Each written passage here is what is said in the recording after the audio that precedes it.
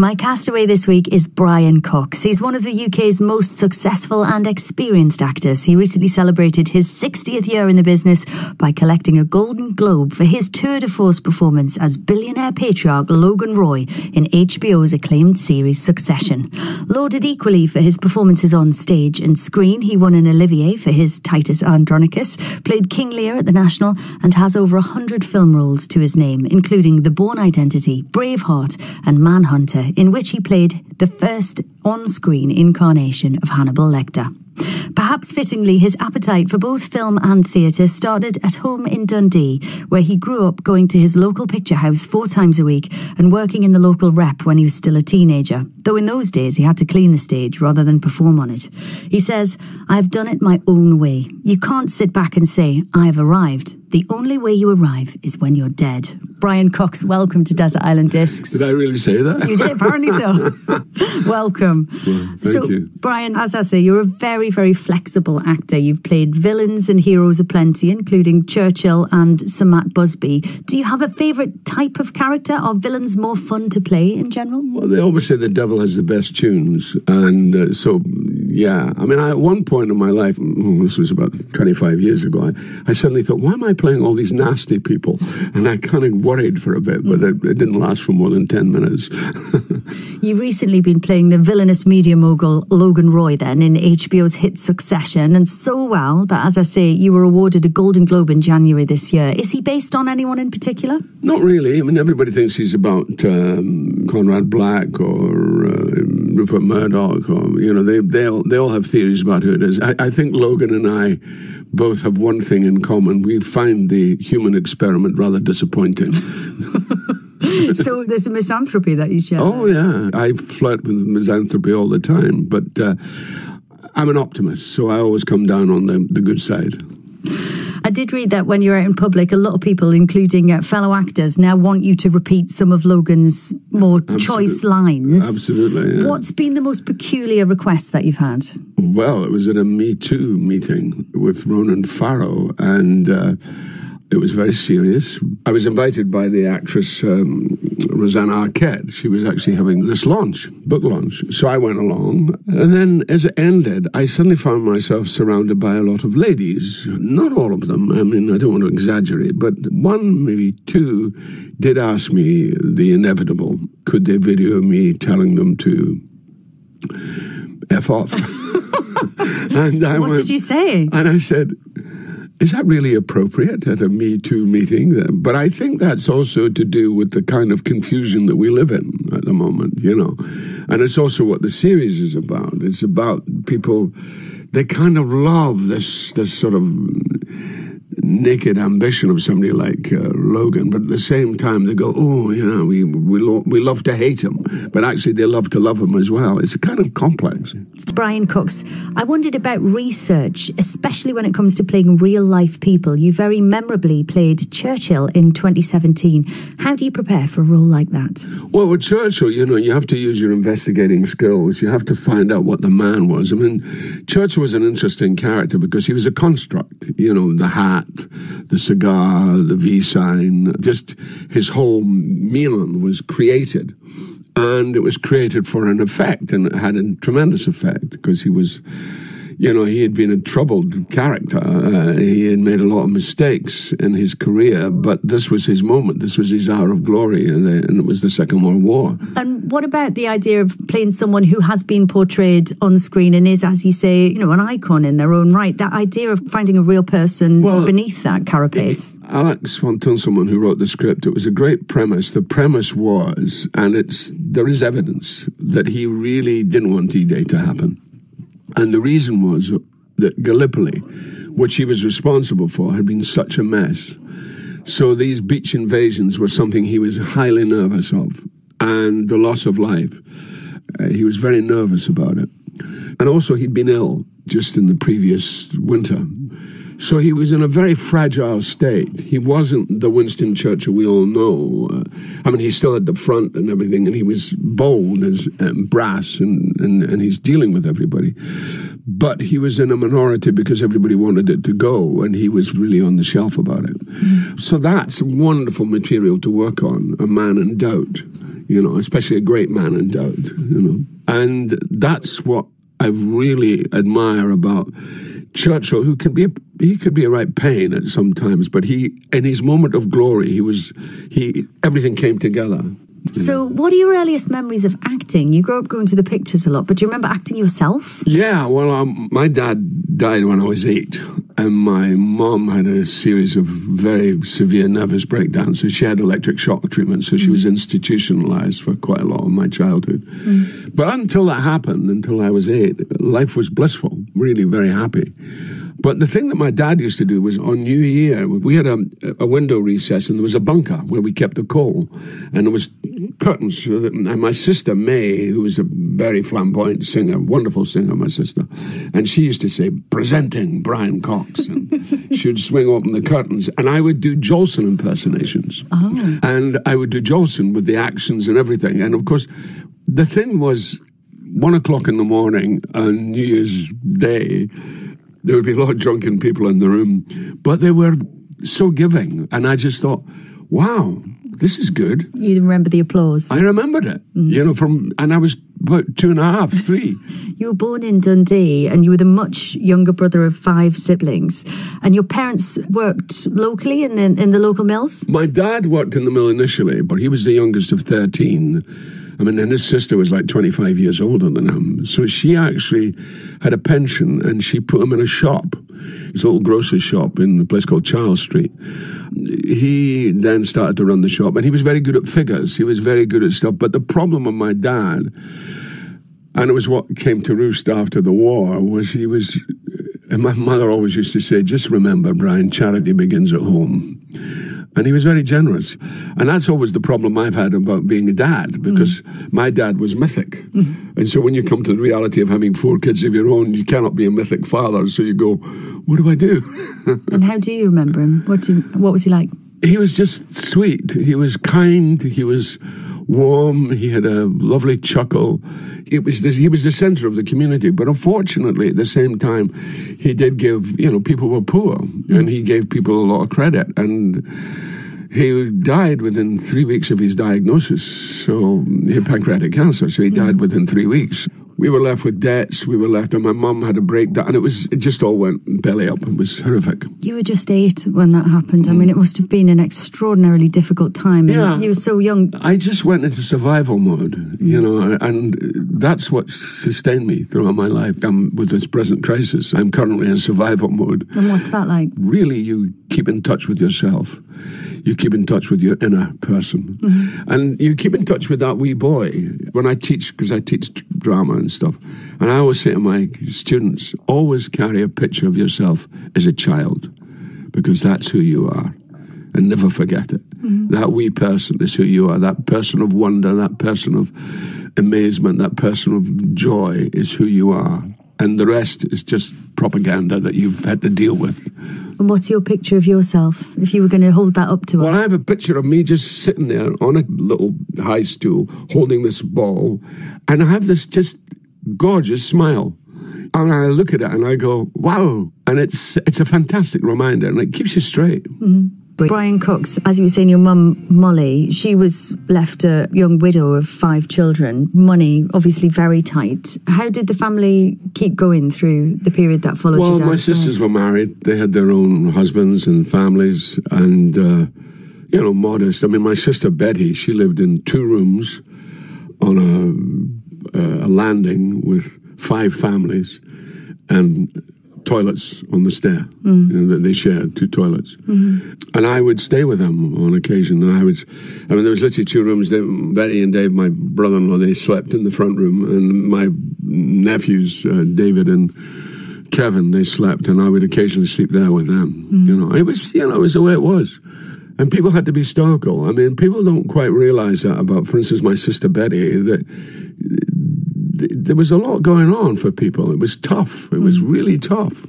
And you had to have a certain stoicism to deal with it all.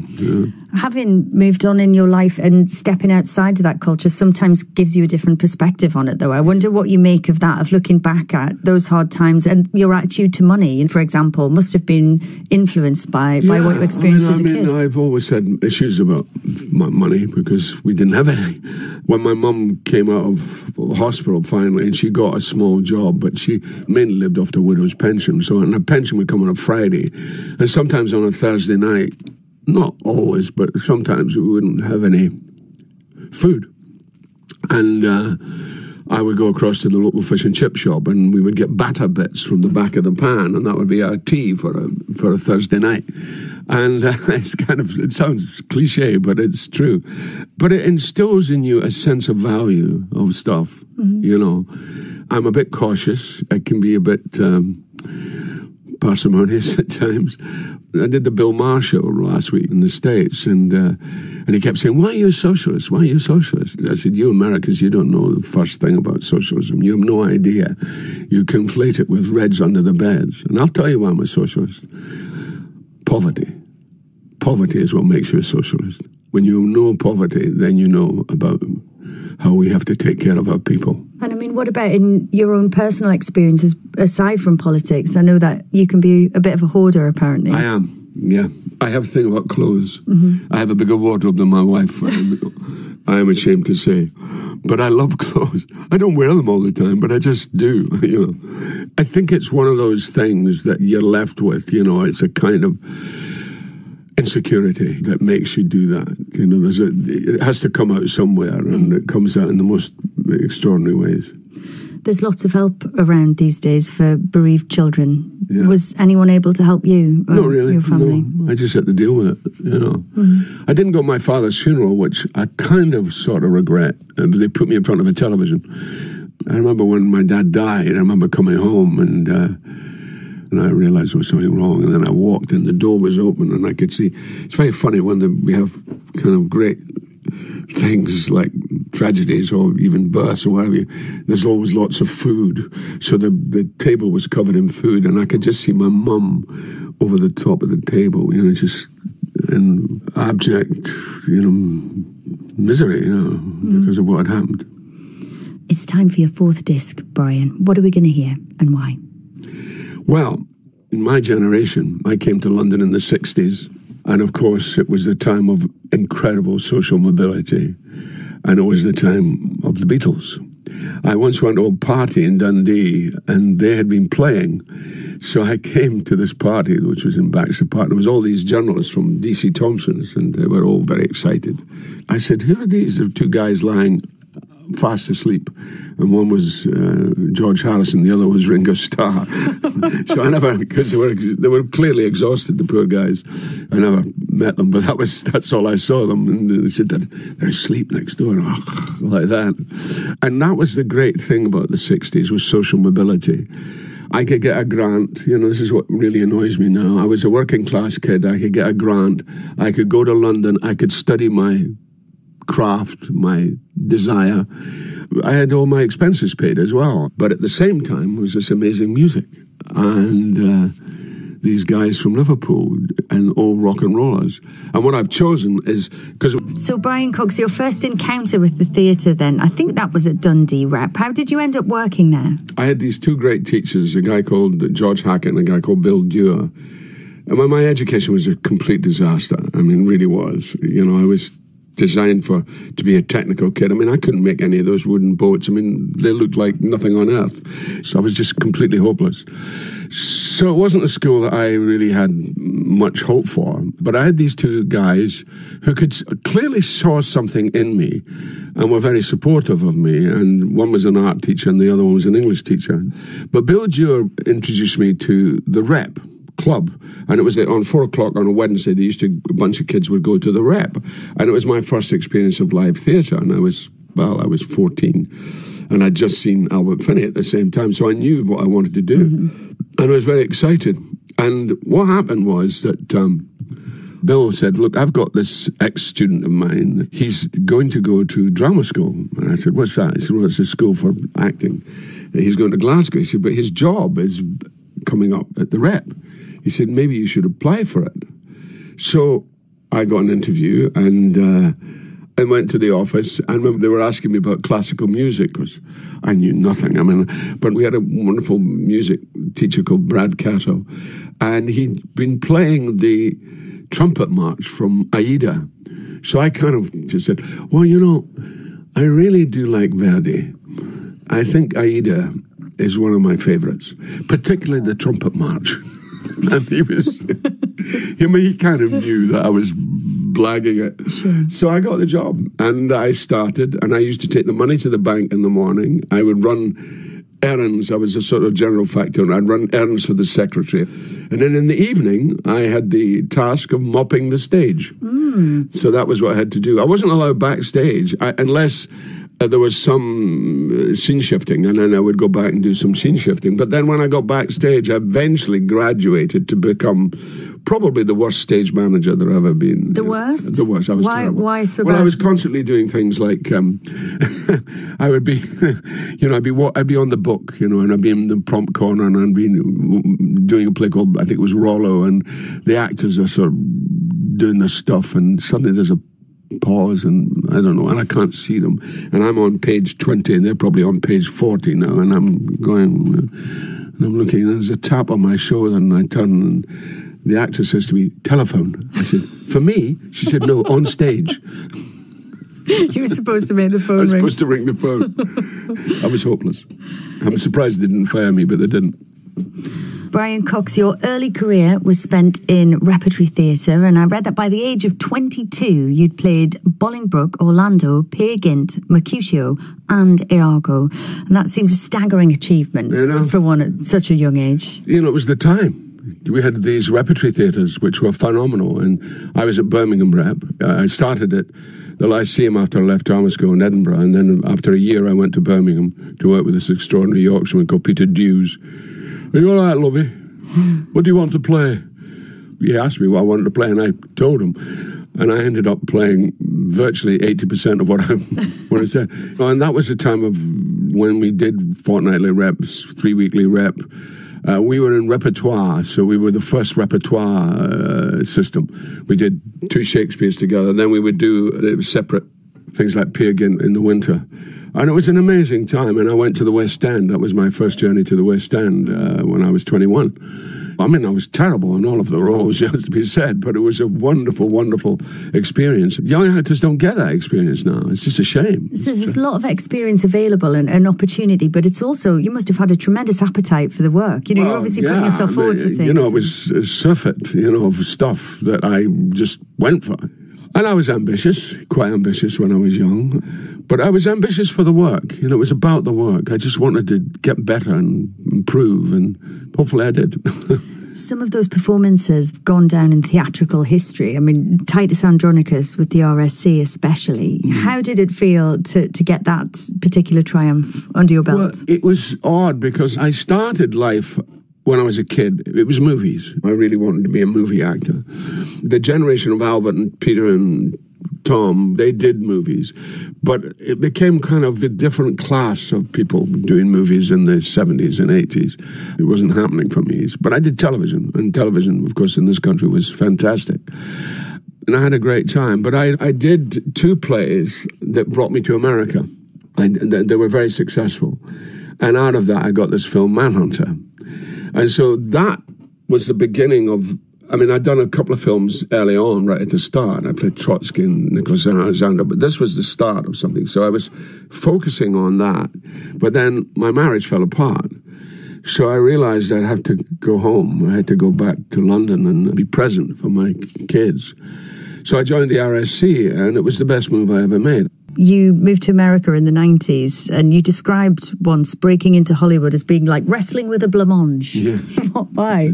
Because it is. You realise, they're always very sweet, very nice, and fickle as anything. You can't really take any of it seriously. And you shouldn't. I remember I went to Hollywood in the 70s. The life then, the fastness of the life, the glibness of the life, is something that I really couldn't take. I really couldn't handle it. And I didn't succumb. I just came back, did my work. As my old friend Fulton Mackay used to say, follow your mercenary calling and draw your wages. You settled in New York, but I know that you've said about your home country, Scotland, that it draws you back, particularly as you get older. Do you miss it? Yeah, I do. I'm there a lot, actually. My sister has now gone into a care home near Aberfeldy, so hopefully she's going to be fine. You know, she's got her 90th is coming up any day. Unfortunately, I won't be able to get back for it because of the restrictions. But it's God's country. It's just beautiful. There's nowhere like it.